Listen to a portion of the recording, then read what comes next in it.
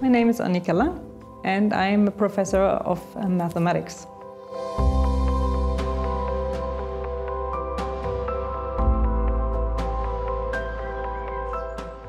I started here as a lecturer in October 2013, so I've been here for more than 10 years now.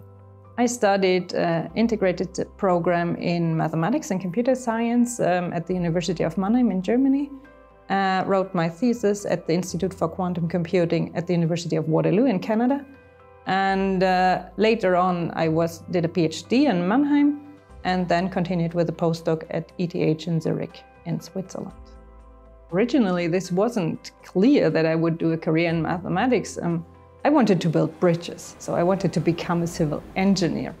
But after an internship in a company where they took care of houses, I realized that this was not what I was interested in, because they had software to do all the computations and just put in numbers and got out numbers.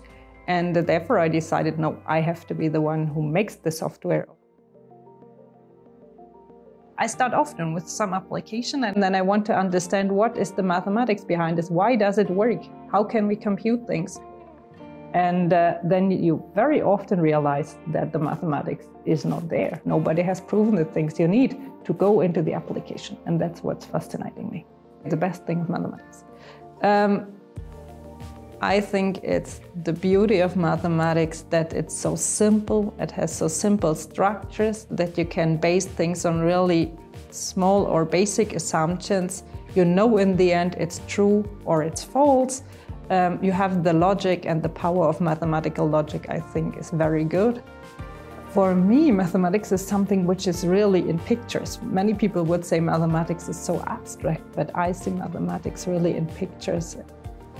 What all of my mathematics has in common is that there is uncertainty or randomness involved.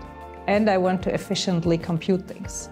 So it's something which combines randomness, uncertainties, and computations. You usually have a feeling for something. So you feel that the math should be there or not, and then you want to prove it. Sometimes you need to disconnect also from that. Because if you're too emotional and it doesn't work, you shouldn't get too sad. And that's a long process you have to learn during your career. I have discussed a lot with colleagues. What is it? These disappointments and success and so on. It's the success which makes you continue.